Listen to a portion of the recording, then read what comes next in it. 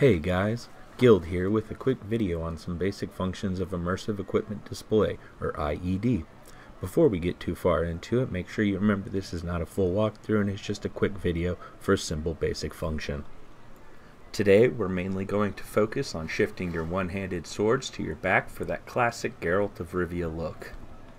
First things first, open up your IED menu with the backspace key. On the left, we have the Display Manager, which handles what items show up, and on the right is the Gear Positioning, which handles where they are placed on the character skeleton. There are a few tabs at the top called Global Actor, NPC, and Race. These handle the nodes for either all NPCs or just a specific actor. Make sure you have Unrestricted Placement turned on, then select the weapon and choose the placement.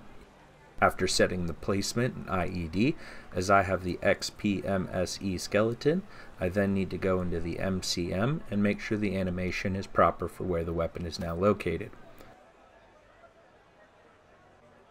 And there you have it. You can now see we have our one-handed sword alongside our two-handed one, right on the back, ready to be used.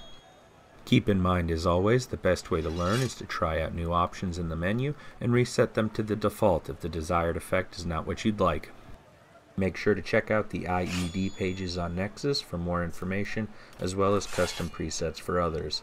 After this video section is a brief clip on how to change the secondary sword to also be on the back.